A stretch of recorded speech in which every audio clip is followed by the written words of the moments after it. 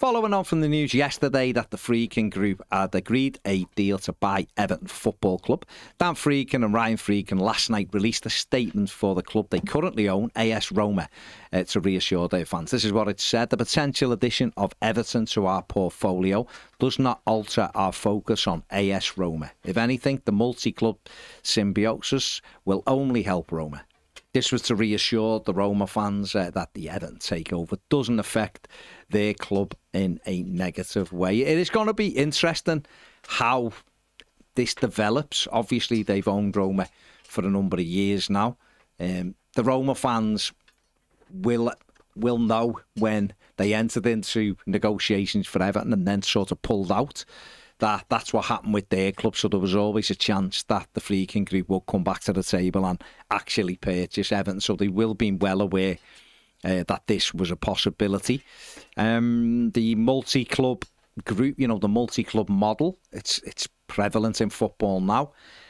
Sharing of resources and all of that kind of thing, we'll have to wait and see how that plays out, but obviously, a reiteration to the AS Roma fans that the Friedkins are fully still behind that project. I'm sure it'll give them some comfort as they wait and see how it develops with Everton.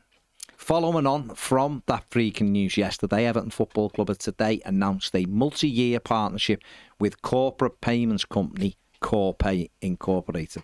That sees the brand's cross-border business become the club's new official foreign exchange partner. Corpay, a globally recognised leader in corporate payments, connects diverse businesses and industries around the world through their innovative, award-winning cross-border solutions. Through the partnership, Everton will be able to utilise a world-class trading platform to process cross-border payments, mitigate foreign exchange exposure from their day-to-day business needs, and manage global payments from a single point of access.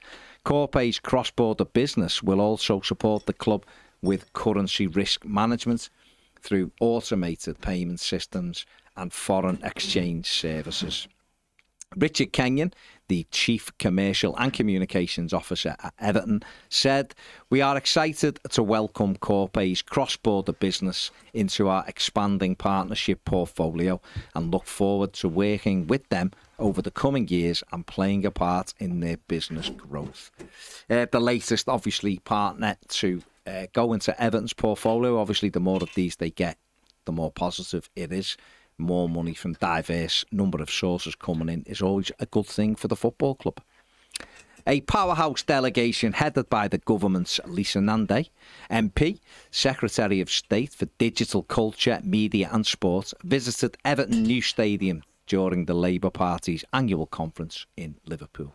Ms Nandy, the MP for Wigan, was accompanied on the tour of the club's new waterfront home by Steve Rotherham, the Mayor of the Liverpool City region, Andy Berman, who is an Evertonian but also the Mayor of Greater Manchester, and Jade Bottrell, MP, prior to their attendance at the conference, which is regarded as one of the biggest political gatherings in Europe.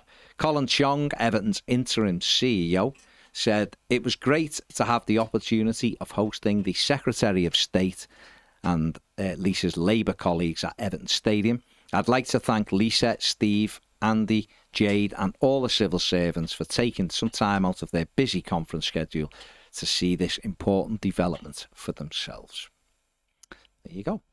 And finally, on some team news, Jared Branthwaite, Nathan Patterson, Vitaly Michalenko and Adrissa Gana-Gay were all back in full training ahead of Everton's big game against Crystal Palace at Goodison Park on Saturday.